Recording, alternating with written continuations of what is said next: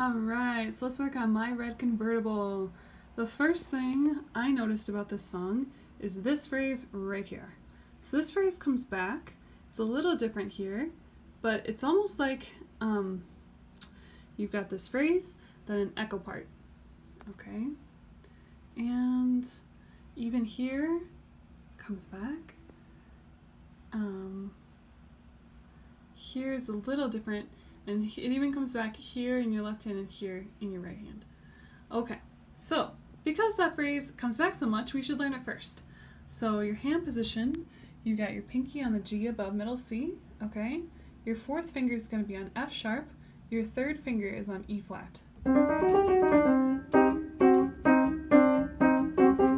So go ahead and just get comfortable with that hand position. You can pause the video and play around and improvise with that hand position. And when you come back, we'll work on this phrase. So it goes 5 on G, 4 on F sharp, 5 on G, 1 on C, 3 on E flat, 4 on F, natural, not F sharp, and then 1 on C.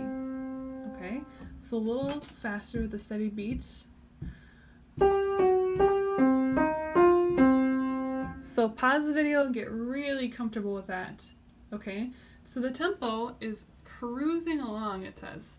So I think it's a pretty fast song. It's about a convertible, right? So I think it's about your goal. Okay, so now again, this line right here, same thing, we'll skip that. Right here, it's a little different. We've got G, F sharp, G, C, E flat, F, C. No. Sorry, I was looking at the second line. It goes G, F sharp, G, C, E flat, C, F. So again, slowly, G, F sharp, G, C, E flat, C, F. Alright, and then the last line is again, da da da da da dum. Okay, and then let's just go with that. Let's look at our left hand on the first page here. So we've got kind of an echo, okay? So they overlap right here, right?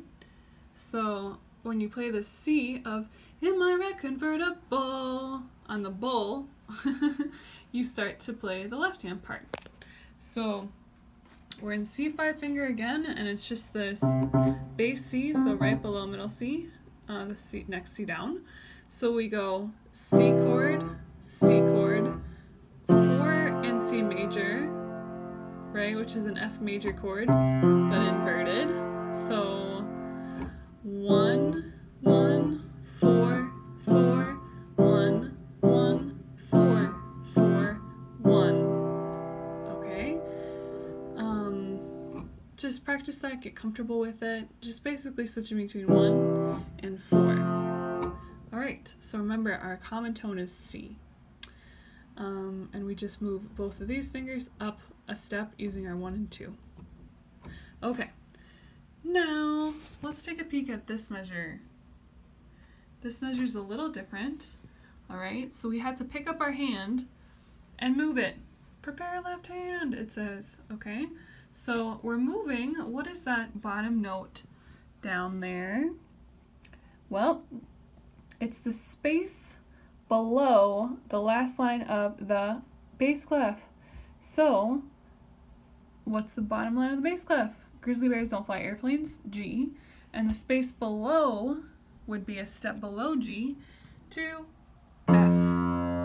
Now this F, here's middle C, here's F, it's that F, okay? So, now we're going to build a chord with that F, F-A-C, okay? And now, we're going to, let's see, move up to F, B flat, D.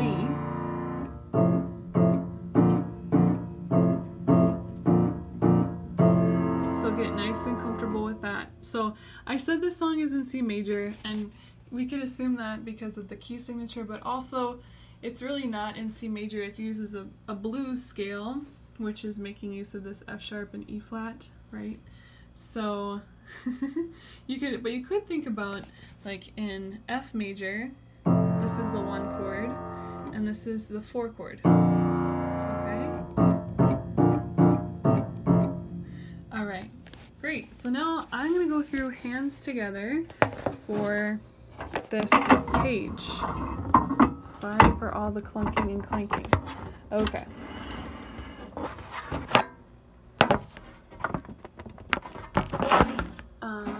Okay. Let's make sure. Alright. So, I'm going to go through it in tempo so you can just kind of hear